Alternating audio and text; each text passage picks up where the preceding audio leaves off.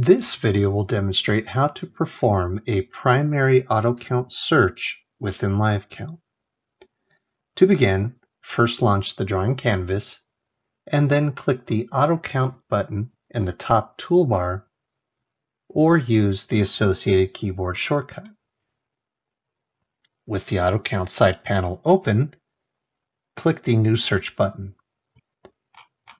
Now, locate the area that you wish to use in your search, and then click and drag to box in that area.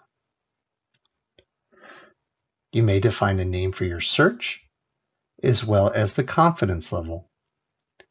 A lower confidence level will return more results with less accuracy, whereas a higher confidence value will return fewer results with greater accuracy.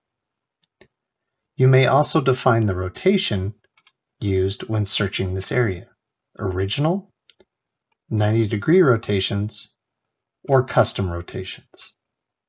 This allows you the greatest control, as you can define a start and end degree, as well as the intervals to search within your start and end points. For this example, I will use original rotation.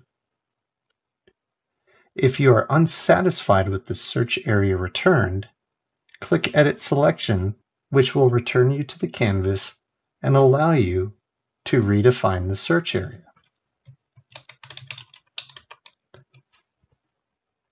Once you are ready, click the Search button and the process will begin.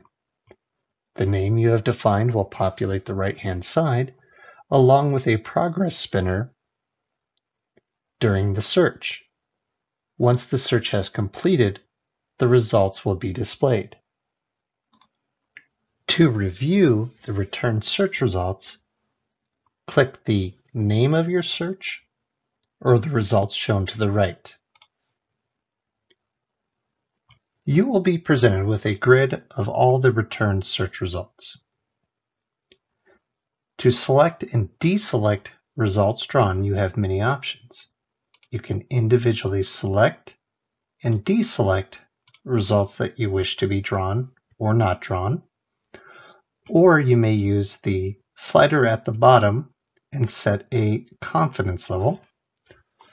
So by setting this to 97%, I have deselected all results that fall below the 97% threshold, and all those above 97% remain selected. You can also select a layer and style that you wish to apply to the drawn results. If you are unsatisfied with the results returned, you can rerun the search by clicking the Edit Search button. You can define a new name, confidence, and rotation values. Please note that you cannot redefine the search area unless you run a new search. I'm going to click Cancel to return to the previous screen. Draw and Continue draws the selected results and then updates the grid.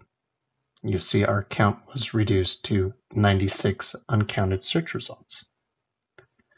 Draw and Close draws the results and then closes the AutoCount search results dialog. If you wish to visually review the AutoCount search results, click Review on Drawing. You will be placed back on the canvas along with annotations which correspond to each search result. Annotations which are shown in red indicate that the result is not selected and will not be drawn.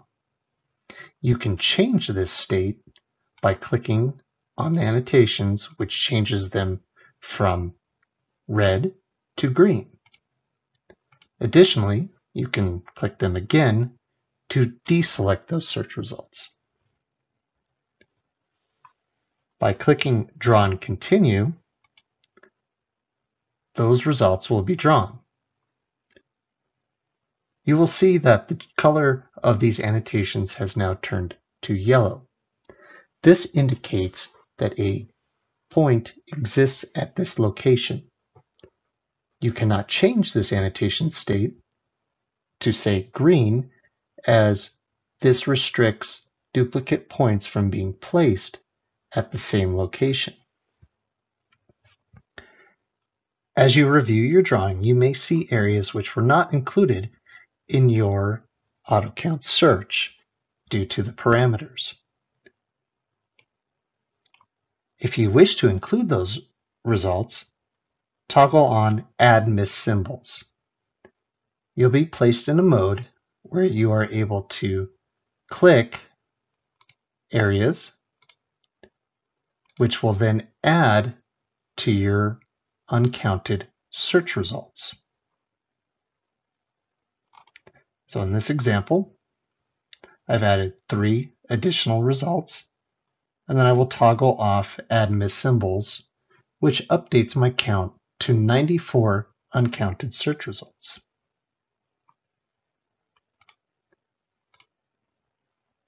As we saw before, you can select the layer, style, and then draw and continue or draw and close. As you draw the annotations, the search results on the right-hand side will be updated to display the count of uncounted or undrawn search results. To delete an AutoCount search result, simply click the trash can icon, and the search will be removed from your list on the right. And lastly, if you only want to search within a specific area of your drawing, you can do so within a workspace. I have created a workspace around these 8 A2 elements.